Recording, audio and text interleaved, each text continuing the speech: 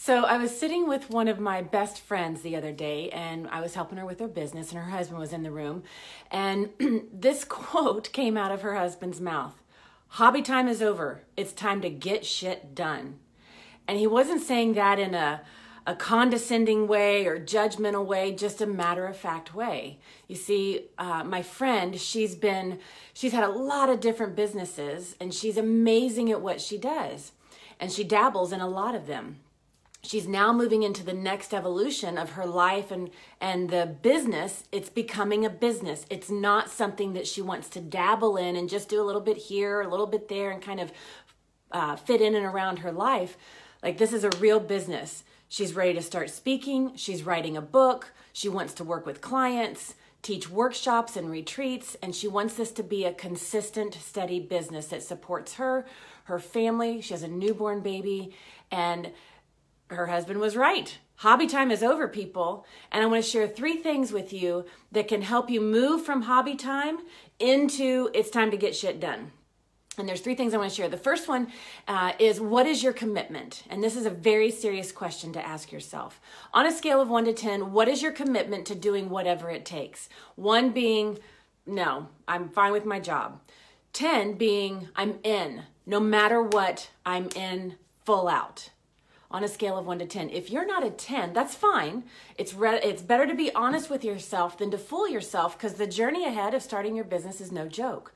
Now, the rewards are amazing. Being an entrepreneur, there's so many incredible benefits, and the lifestyle can be amazing, and it's no joke. So what's your commitment? If you're not a 10, ask yourself, what would it take for me to be a 10? When you're at a 10, it's time to go. The second question to then ask yourself is, what are my priorities? Write down the top 3 or top 4 priorities in your life. Sketch those out. And then I want you to do something. Go to your checkbook. Open your checkbook register or print out your statement for the last month. And based on what's listed in your checkbook, I want you to tell me what your top 3 priorities have been. And after you do that exercise, the next thing I want you to do is I want you to open up your calendar. Let's just say for the last month or the last couple weeks. The way you've spent your time, the things you've done, the people you've met with. What have you spent your time on?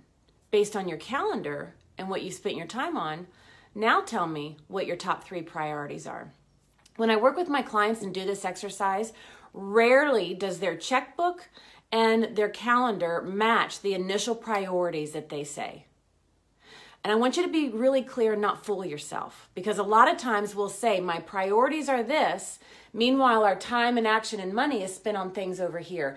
That out of alignment can cause this tug of war, and we get nowhere fast. And you're just frustrated because you're not getting results in your business. So get your priorities in alignment. And then the third thing, once you're committed, scale 10 out of 10, once you know your priorities and they're aligned, now ask, what are the next 3 steps I can take right now? And who's my accountability partner to help me with that? You see, my friend, she knew the next 3 steps, but it was a little daunting for her. She wasn't quite sure. She was nervous. She had a lot of self-doubt going on. I grabbed her laptop, hit the button that needed to be hit, and off she goes. Now the momentum has been created, and now she's super excited. So that accountability partner, or wing woman as I call it, can really help you get over yourself when you just need to take that action. So what are the next 3 steps you can take, and who's your accountability partner? And here's a little tip about accountability partners. Your accountability partner cannot be a person that is in the same spot on your journey that you're in. That's like the blind leading the blind, because both of you then don't know what you don't know, and you'll just keep going around in circles, feeling like you're doing something, but getting nowhere fast. Your accountability partner or wing woman must be somebody that's further on the journey than you are.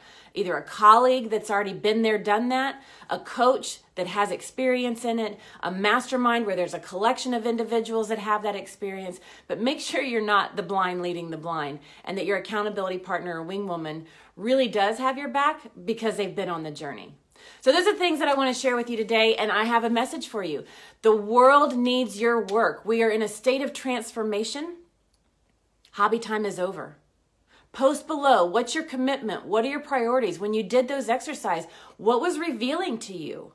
I'd love to hear that and support you on your journey to hit that button and get going.